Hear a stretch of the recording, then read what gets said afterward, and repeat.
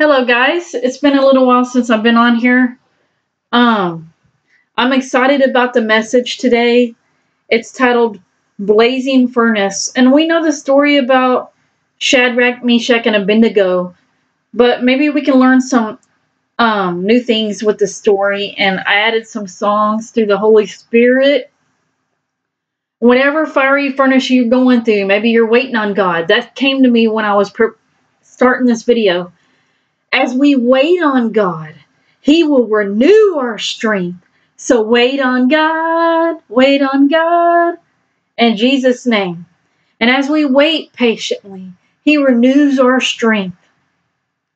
As we go through the storms of this life and the fiery furnaces. So before I start in Daniel chapter 3, let's pray. Jesus, come to you in the name of the Father, Son, and Holy Spirit. Speak to me, be our guides today. Open up our hearts, Father. Give us peace and favor to let us know that we're not alone in this fiery furnace moments in our life. God says, ask and you shall get. You will be restored in Jesus' name. It's coming alive with joy and destiny right now for you. Get a pen and paper out, write some notes if you don't like reading along. Because I believe in writing has power. And you write whatever the scripture I read that comes to your spirit and heart. Write down that word. And in Daniel chapter 3, King Nebuchadnezzar made a gold statue 90 feet tall and 90 feet wide. Can you imagine? And set it up on the plain of Dura in the province of Babylon. Then he sent messages to the high officers, officials, governors, advisors, treasurers, judges, and all the officials to come to the dedication of this statue he had set up. So all the officials came and stood before the statue King Nebuchadnezzar had set up. Big statue. Then Harold shouted out, "People of all races and nations and languages, listen to the king's command. When you hear the sound of the horn, the flute, the lyre, the harp, the pipes, and other musical instruments, bow to the ground to worship King Nebuchadnezzar's gold statues." And how many idols that we might not be gold statues that we put before God? And wondering why we're not getting an answer. We put God first place. Anyone who refuses to obey will immediately be thrown into the furnace. So at the sound of the musical instruments, all the people, whatever their race, language, bowed to the ground and worshiped that gold statue. What kind of idols? Write it down. And maybe God is impressing your heart to write down, what am I putting in front of God, before God, that's stopping my relationship from being hot? Because God said, you're neither hot or cold, you're lukewarm. I'll spit you out of my mouth. But some of the astrologers went to the king and informed on the Jews. They said to King Nebuchadnezzar, "Long live the king. You issued a decree requiring all the people to bow down and worship the gold statue." When they heard the sound of the horn and the musical instruments, that decree also states that those who refuse to obey must be thrown into that furnace. But there are some Jews, Shadrach, Meshach, and Abednego, whom you have put in charge of the province of Babylon. They were in charge of Babylon. They paid no attention to you, your majesty. They refused to serve your gods and do not worship the gold statue you have set up. What's going to happen? The Nebuchadnezzar flew into rage and ordered that Shadrach, Meshach, and Abednego be brought before him. When they were brought in, Nebuchadnezzar said to them, "Is it true, Shadrach, Meshach, and Abednego, that you refuse to serve my gods or to worship that gold statue, I will give you one more chance to bow down and worship the statue I made when you hear the sound of the music. But if you refuse, you will be thrown immediately into the fiery furnace. And then what God will be able to rescue you from my power, says Nebuchadnezzar.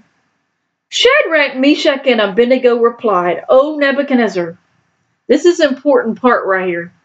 We do not need to defend ourselves before you. The battle is God's. If you are thrown into the blazing furnace or whatever you're going through right now, the God whom we serve is able to save us. Say that. The God whom I serve is able to save me from this fire. He will rescue us. He will rescue you from your power, your majesty. But even if he doesn't save me from this fire, we want to make it clear to you, maybe make that your prayer, Majesty, that we will never serve your God or worship the gold statue. What things are you putting and replacing God with? TV, music, things, games. I'm going to continue to the Daniel reading, but I'm going to read some songs first. Music is our melody, is our weapon sometimes. Set a fire. I like this song. This world can be cold and bitter. Feels like we're in the dead of winter sometimes, waiting on something better. But am I really gonna hide forever? Over and over again, I hear your voice in my head. Let your light shine for all to see. But set a fire in my soul. Fan into flames and make it grow today. So there's no doubt or denying. Let it burn so brightly that everyone around can see that it's you. He's refining you. That it's you that we need to start a fire in me. You only need a spark to start. You only need a spark to start a whole blaze. It only takes a little faith. And this is common to me. There's orphans and kids that don't have food and shelter. The widows, single parents, single people struggling to pay bills. Help out someone in need. Maybe that's your storm. But God will rescue you just like he did Shadrach, Meshach, and Abednego. So let it start right here in this city. So these old walls will never be the same. Over and over again, I hear your voice in my head.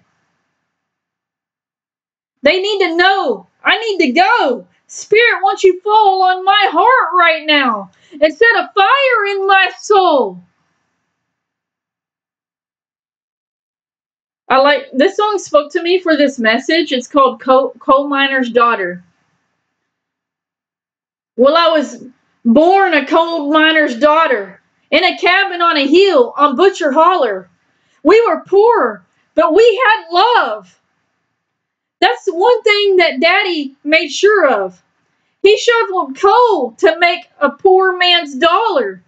Daddy worked all night in the Van Leer coal mines, all day long in the field, hoeing corn.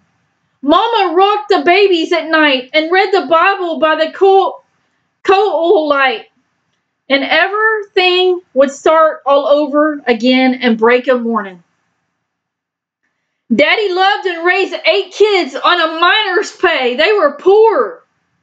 Mama scrubbed our clothes on a washboard every day. Well, I've seen her fingers bleed. To complain, there was no need. That's key. They did all that. They were poor, but they had love, and that woman didn't complain. Her fingers were bleeding. We don't want to be like the Israelites in that wilderness, complaining and murmuring. Well, I've seen her fingers bleed. To complain, no need.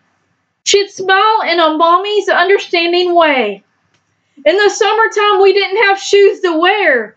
But in the wintertime, we all get brand new pair from a mail order catalog.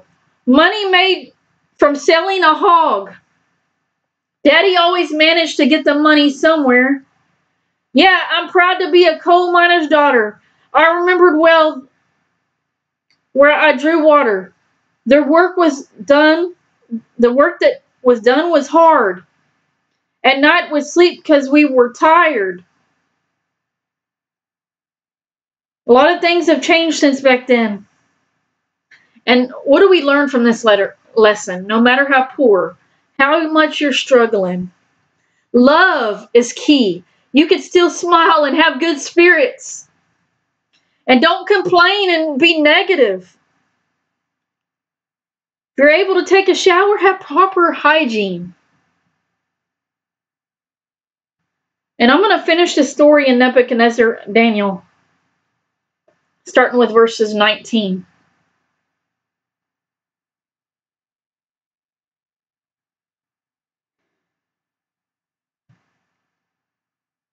And I'm reminded of that story of the woman at the well. She'd been married like 4 or 5 times. She came to the well, and it was scorching heat, hot. And Jesus met her at the well and told her everything about her. How she was not even married to the guy she was with, and she'd been married like a bunch of times. Jesus said that I have a living water. You'll never thirst again. God forgives us of our sin. No matter if we're with someone that we're not married, we sinned. No matter the sin, God forgives you. His grace.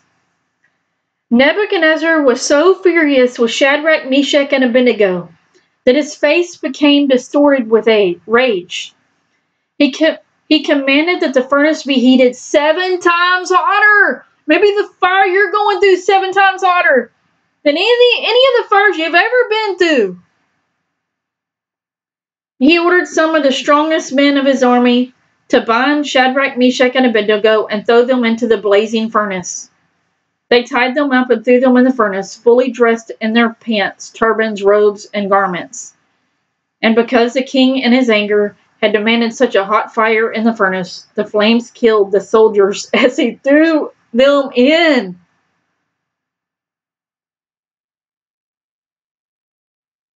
So Shadrach, Meshach, and Abednego, securely tied, fell into the roaring flames, but suddenly Nebuchadnezzar jumped up in amazement and exclaimed to his advisors, "Didn't we tie up 3 men and throw them into that furnace?"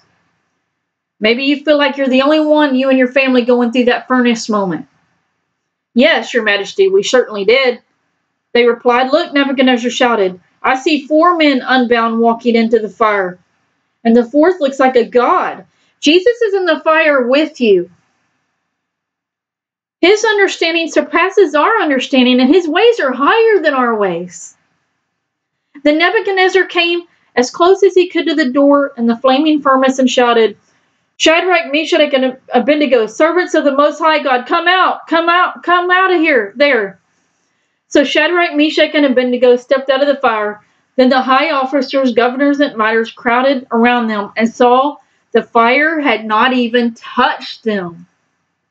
Not a hair on their head was singed. They didn't even smell like smoke. Praise to God of the Shadrach, Meshach, and Abednego.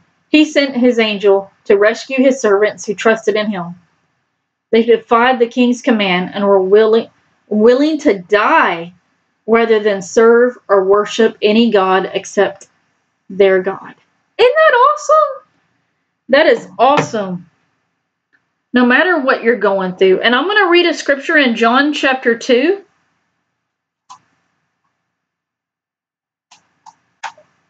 John chapter 2. Don't you realize that in a race everyone runs, but only one person gets the prize?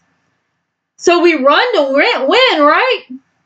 All athletes are disciplined in their training. They do it to win a prize that will fade away. But we do it for an eternal prize, don't we? So I run with purpose in every step. Say that. I run with purpose. I'm not just shadow boxing. I discipline my body like an athlete, training it to do what it should through the power of the Holy Spirit and Jesus that's living inside you, the Lion of Judah that's living inside you. Otherwise, I fear that after preaching to others, I myself might be disqualified, might be a hypocrite and a liar. I speak Jesus. I love this song. It's one of my favorite. Maybe you sing this through your fiery furnace moment.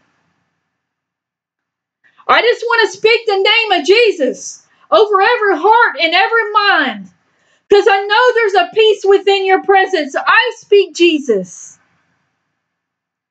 I just want to speak the name of Jesus till every dark addiction starts to break, declaring there's hope and there's freedom. I speak Jesus, because your name is power. Your name is healing. That keeps coming to me, the orphans and widows and the people hurting for money.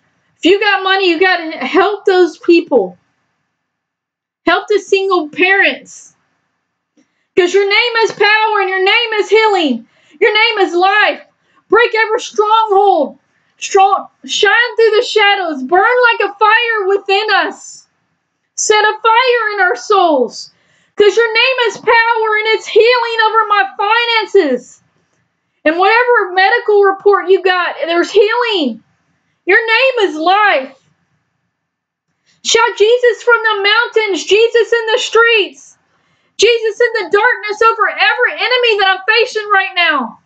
Jesus for my family. I speak the holy name.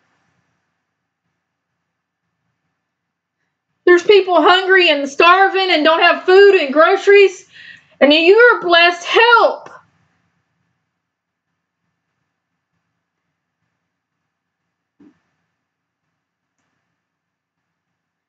And when that I'm going back to the 1 Corinthians scripture that I read about.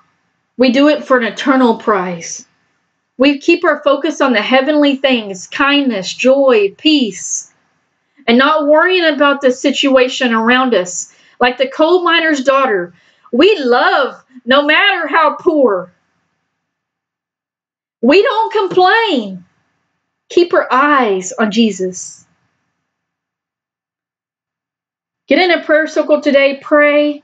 Intertwine hearts and pray together with your family. There's another song that I like. My Champion. I tried so hard to see it. Took me so long to believe it. That you'd choose someone like me. And we are instruments of God today.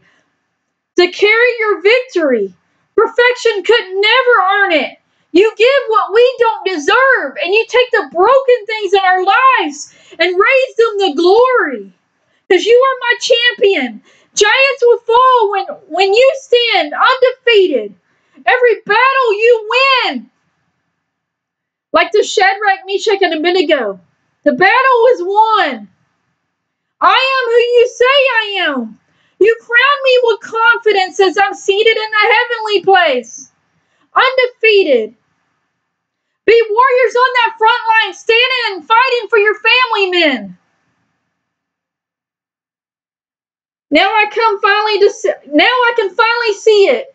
You're teaching me how to receive it and don't bow before no other gods except for the one true God. You are my champion. When I lift my voice and shout, every wall comes crashing down. I have the authority, Jesus, you've given me. When I open up my mouth, miracles are breaking out right now because I have the authority Jesus has given me through the Holy Spirit. One of my other favorite songs, Gratitude. Woo! He hears your warriors cry for help, and the victory in the battle is his. He's the word and at the beginning, Alpha and Omega. Gratitude. Here's the lyrics. All my words fall short. I got nothing new. How can I express my gratitude to you? I can sing these songs as I often do, but every song must end, and you never do. So I throw up my hands in the middle of the fiery furnace when I don't have a lot of money and I'm poor, and praise you again and again, like the coal miner's daughter song, because all I have is a hallelujah. I know it's not much, but I've nothing else fit for a king except for a heart singing hallelujah. I got one response. I've got just one move. With my arms stretched wide, I will worship you. So I throw up my hands and I praise you again and again. Because all that I have is a hallelujah. So come on, my soul. Don't you get shy on me. Lift up your song today. Because you got a lion inside of your lungs. The Lion of Judah. Isaiah chapter 40, 27 through 31. And before I read this, take a stand is what God said of faith. Right now, that's for someone. Take a stand of faith. Ears to hear. Eyes to see what God has for you right now. Oh, Jacob, and the generational curse is broken right now in your life. Oh, Jacob, how can you say that the Lord does not see your troubles? Maybe you feel like that. Israel, how can you say God ignores your rights? Have you never heard? Have you never understood? The Lord is the everlasting God, the creator of the earth, the stars, and the heavens. He never grows weary or weak. No one can measure the depths of his understanding.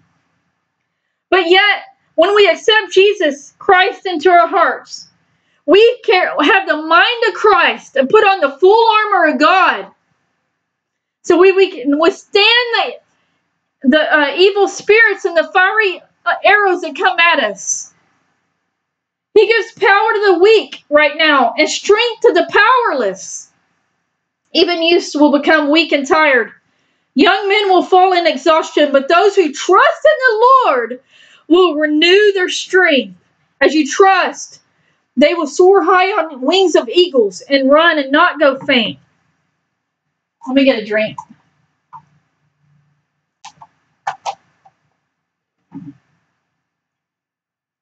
God will send an army out to find that one lost sheep right now.